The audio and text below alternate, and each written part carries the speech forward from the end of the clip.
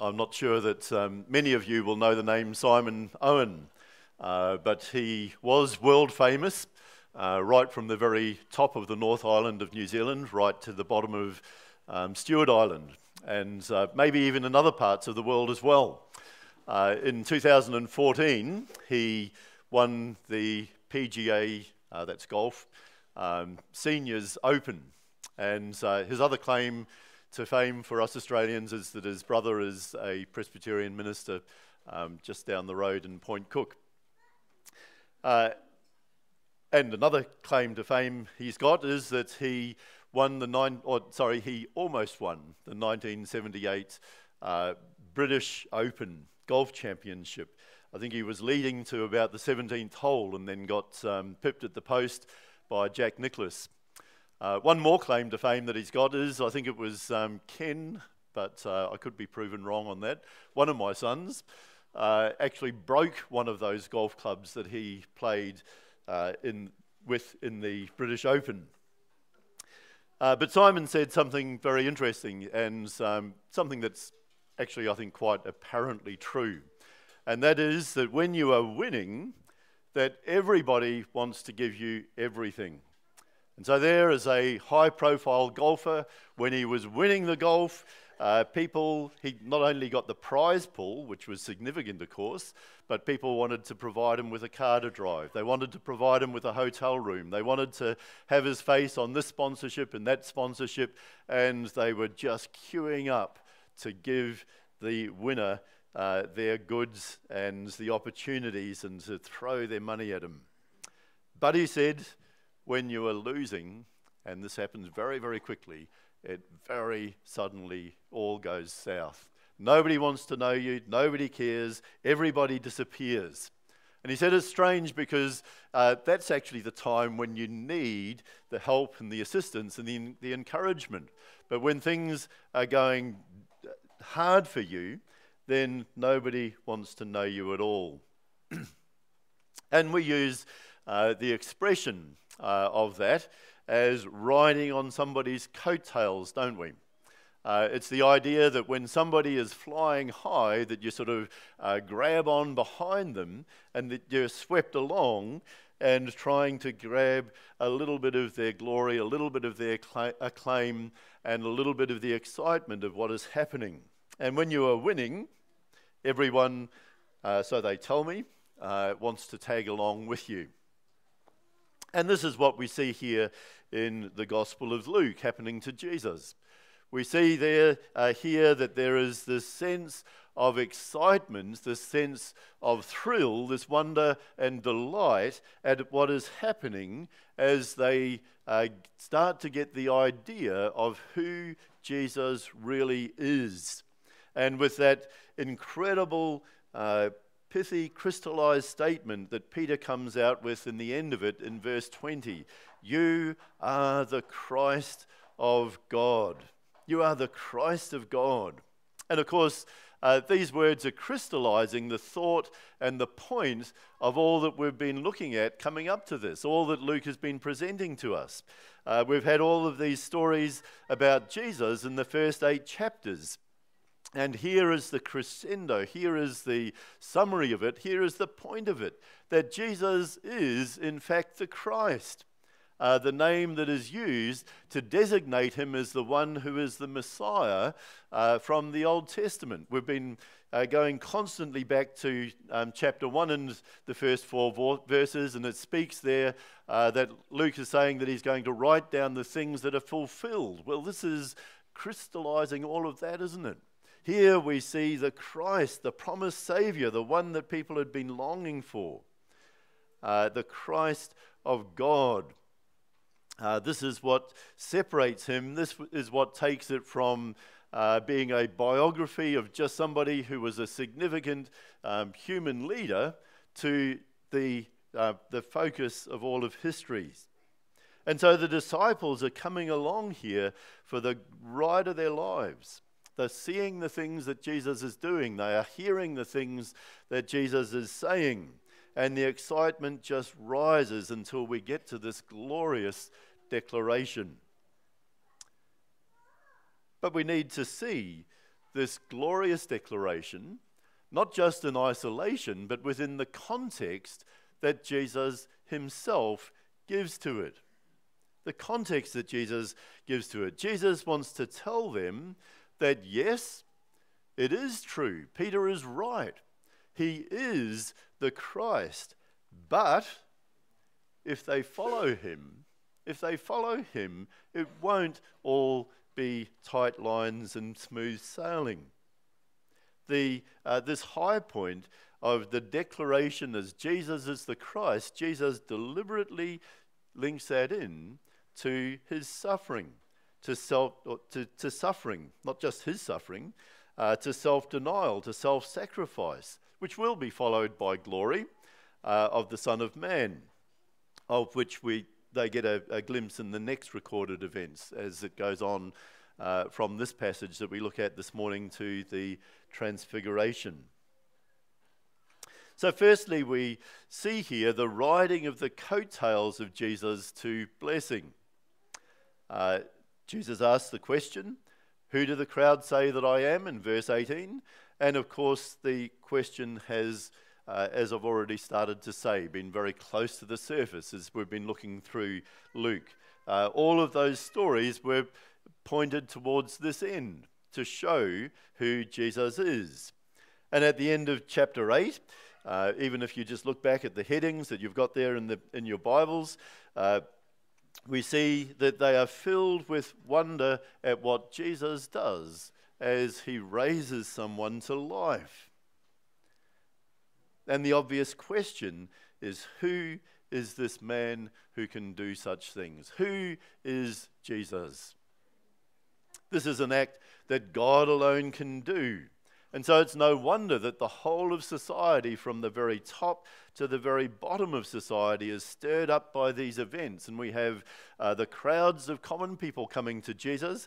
But also, if we'd read a little earlier in Luke chapter 9 and verse 7, even Herod the Tetrarch had heard about what was happening and was perplexed. His concern was raised partly by his guilty conscience because he had John the Baptist put to death, and he was wondering if it was John the Baptist who was coming back to spook him out of it. And so the disciples reply to Jesus' question about who he is, and they say, well, some people, they say, you're John the Baptist. Others say, you are Elijah. And still others, one of the prophets from long ago that has come back to life. The whole of society is asking that question of who he is.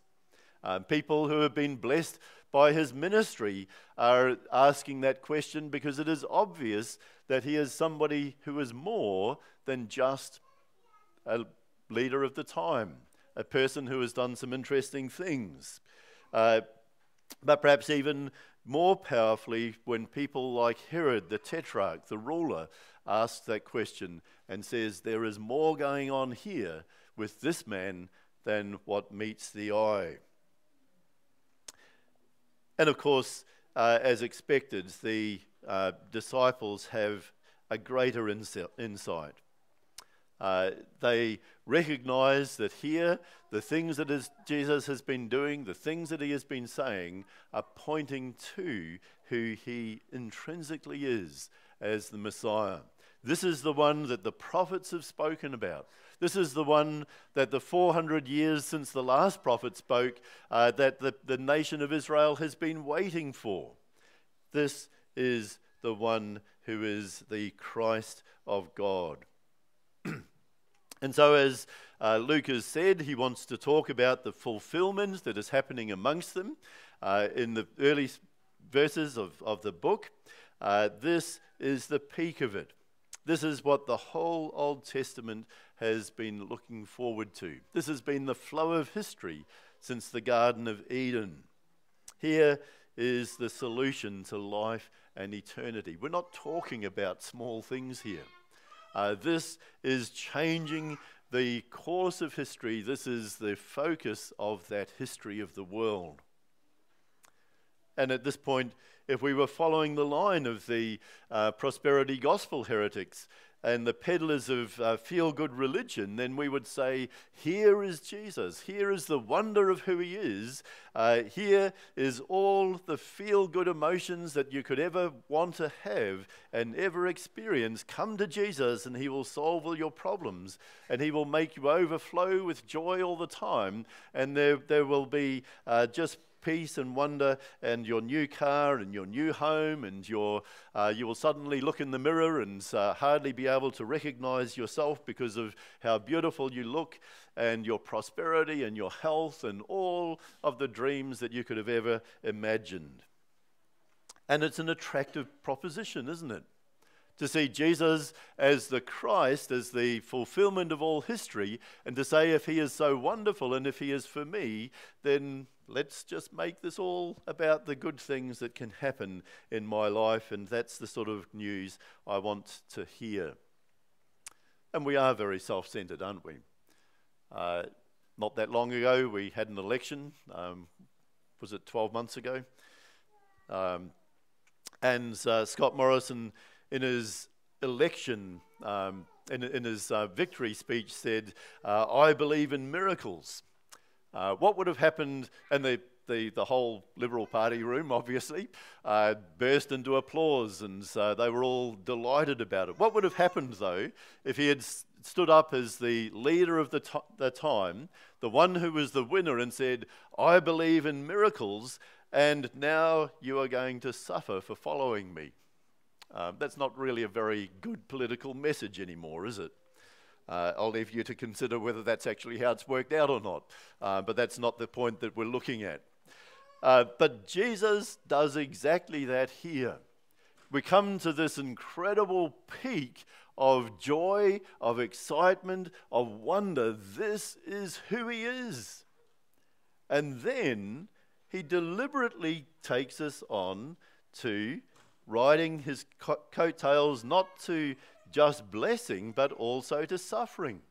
And you can look there in the text and see how deliberately it is. Our text breaks it up by putting in headings which aren't a part of the original text, and you might think that we're going on to something separate in verse 21, but it's not, is it?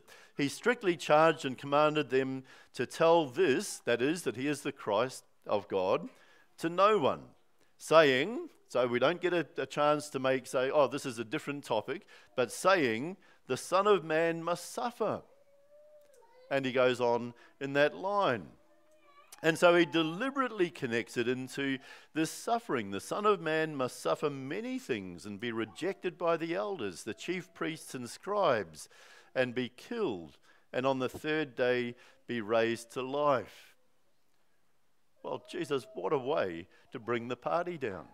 What a way to take that excitement, that thrill, that joy, and put an absolute damper on it. And then he goes on, if that's not bad enough, to spread the prediction of suffering beyond himself to those who are listening. Not just to the disciples, but look at verse 23. And he said to all,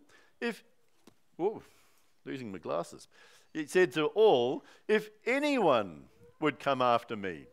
If anyone would come after me, and that means it's not just the disciples, but it's you and it's me as well. If anyone would come after me, let him deny himself and take up his cross daily and follow me.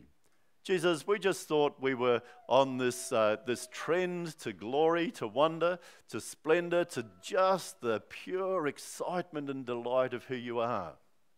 And here we see that if we're going to be a part of this train, then we're going to be there in the suffering as well. And of course, that must have seemed somewhat a nonsense saying to the disciples when he says, take up your cross, mustn't it? They didn't know anything about shiny silver or gold crosses that you'd hang around your neck or anything like that. The cross to them was just a terrible instrument of torture. The only people who died on the cross were the desperately wicked people, the cursed people. There was a reason that they were treated with that vile and filthy instrument, that object of horror. It's the peak symbol of being outside of the glory of God and the blessing of God. But Jesus says, you are going to have to take up that filthy, rotten, stinking cross upon yourself. Deny yourself if you want to follow me. Now, when it comes to suffering, there are, of course, many reasons for suffering. Sometimes it's our own foolishness. Sometimes it's just the nature of the world that we are in, a disrupted world by sin. But here we also see that that for the Christian, suffering comes because we are united with Christ. He says, I'm going to suffer, and if you're going to follow me, then there is going to be suffering for you as well. Paul says the same thing in Romans chapter 8 and verse 16. The Spirit himself testifies with our spirit that we are God's children. That sounds good. But it goes on. Now, if we are children, then we are heirs. Heirs of God and co-heirs with Christ. And that all still sounds good. If indeed we share in his sufferings, in order that we may also share in his glory. You see, to be united with Jesus means that he is everything to you. And he tests that relationship. It's sad that it is being tested, and there is real sorrow in it being tested. But it's being tested in this way, in this day, in a very obvious way, isn't it? Within our own state and in New South Wales and over large parts of the country, through the bushfires. We have Christian friends who have lost almost everything. And they seem to be coping very well with that. But that's a real point of proof, isn't it? If everything is taken away, if the house is destroyed, if the memories are destroyed, the possessions are destroyed, the shed is destroyed, the boats are destroyed, everything is gone, but Jesus remains. And Jesus has proven in their lives that he is more important, that he is there, that he sustains them, even when everything else is gone. He proved that, of course, to Job, didn't he? He proved it so that we could see it. We could see the importance of the Lord in the life of a man like Job, when he took away his wife, when he took away his family, when he took away his business, and yet he continued to follow the Lord and refused to curse the Lord. And the devil was proven to be wrong, that that these things were so important to Job that Job would curse God when they were gone. But Job, through his trust in the Lord through his holding on to Job, proved that he himself was the one who would bring satisfaction, that he himself was enough in the midst of suffering. You see, if your life is ruined because you lose your job, then your job was your security, obviously. If your life is ruined because you lose your money, then obviously it was your money that was your security. Sometimes it doesn't come up in such big things, though, does it? If you are impatient and if you're just saying, oh, why is this so, that person within the church has to be grumpy about everything? Well, what does it say here? Jesus says, take up that cross. You shouldn't be surprised that somebody would give you a little bit of a problem along the way. Just take it up. Take up that cross, deny yourself, and keep on pursuing. This is a part of the cost of being a Christian. If your elders, you think, have made a bad decision, well, okay, I mean, this isn't all there is to do. You can talk to them and all the rest of it, but take up that cross. It's a part of the suffering. It's a part of being a part of the body of Christ. If it's a neighbor that you're trying to minister to and yet they keep on just, you get through one drama and then they just inflict themselves with something else and you're just thinking, why on earth it makes me so angry and discouraged? Well, take up that cross. Keep on pursuing the Lord Jesus. It is worth the cost. It is worth the cost because Jesus remains as the Christ of God. And that is far outweighs the suffering that happens along the way. You see, he is everything to us, isn't he? As someone said, you will never see the extent of his love until you know that he is everything to you. And there is blessing, there is suffering, and there is eternal glory. You see, Jesus doesn't look at the disciples and say, oh, well, they've made this great declaration, that sounds good, and what is now important is that they have peaceful and comfortable lives. Jesus doesn't do that, does he? Unfortunately, you might think, but he doesn't do that for you and me either. What is important is not our freedom from suffering, but that God would be pleased with us.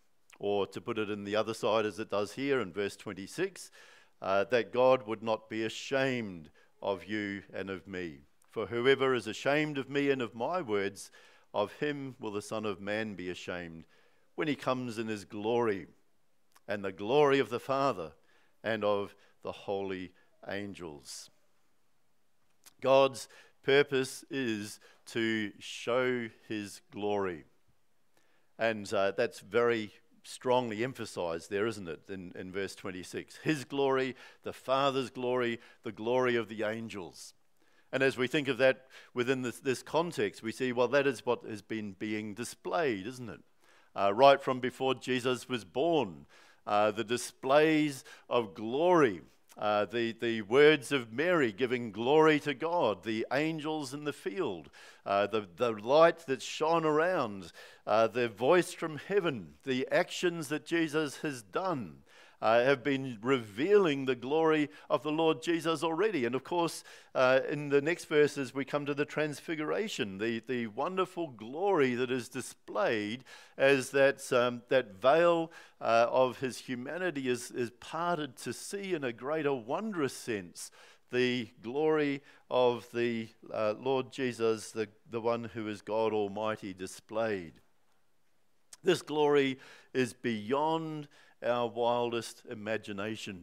It's beyond what we could think to ask for. It is beyond what we could imagine him giving.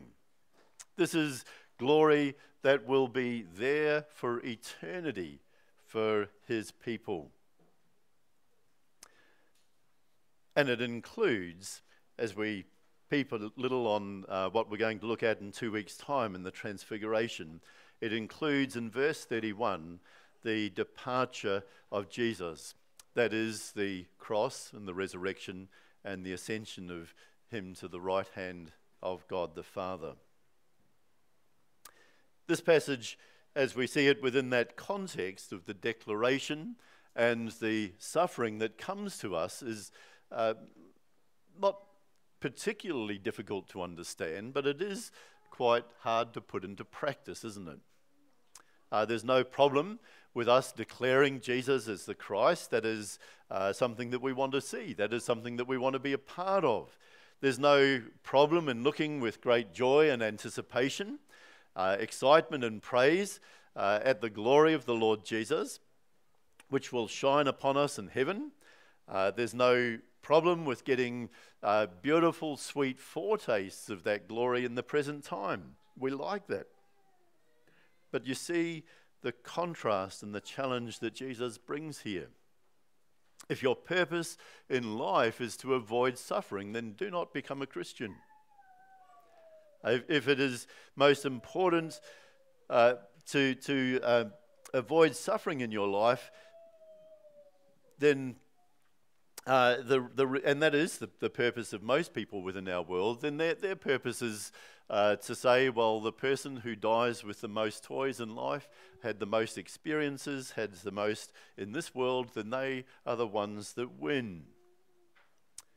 But Jesus says, if you should gain the whole world and and forfeit yourself, that is the question that you need to be confronted with.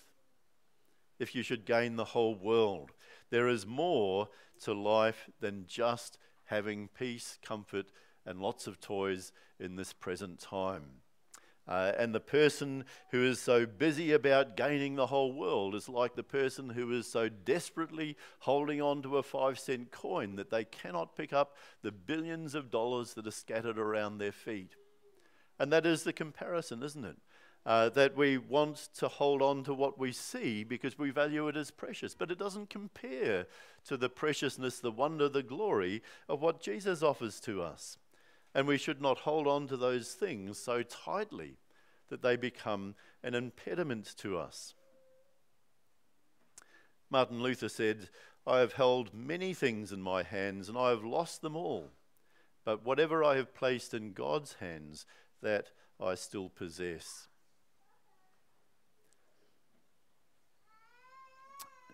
Paul says in Romans chapter 8 and verse 18, "For I consider that the sufferings of this present time are not worth comparing."